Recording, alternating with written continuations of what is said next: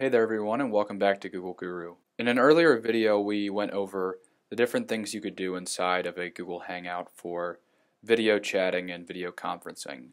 So in this video I want to show you the different ways that you can actually start a Google Hangout. And there's a couple of different ways to do it, so I'll show you a few here. First of all, and probably the most familiar way of starting a Hangout is from the Gmail interface. So if you take a look at the bottom left hand corner of my screen, you can see that I'm in the old version of Google Chat. So first of all, you want to make sure that you've enabled the new version, which is Google Hangouts. So I'll click this drop down here and select Try the new Hangouts.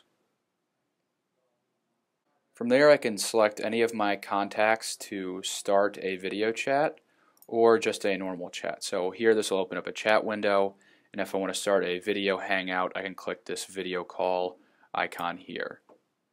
So that'll launch the Hangout window. The next way to do a Hangout is through Google+.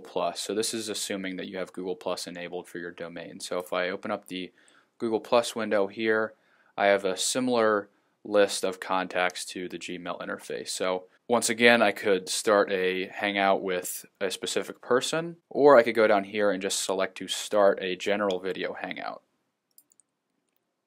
From there I can choose one of this links to share, or I can invite someone here. So I can invite names, circles, or email addresses.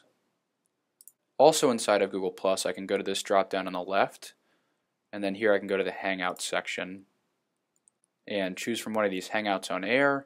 I can elect to start a conversation here with one of my contacts, or go to Video Hangouts and start a video hangout here. Lastly, and one of my favorite ways to include a video chat is through the calendar interface. So if I'm creating an event, I have the option here to hold that event as a video call. So it's actually enabled right away.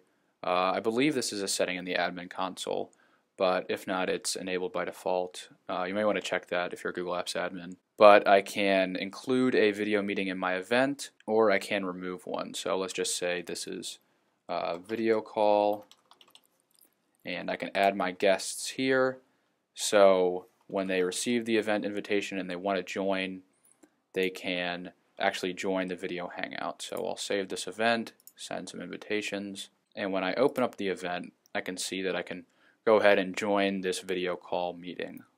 So those are the different ways that you can join a video hangout through Google Apps and Gmail, Google+, and Google Calendars. And if you have any questions about this, feel free to leave us a comment in the section below the video. Thanks.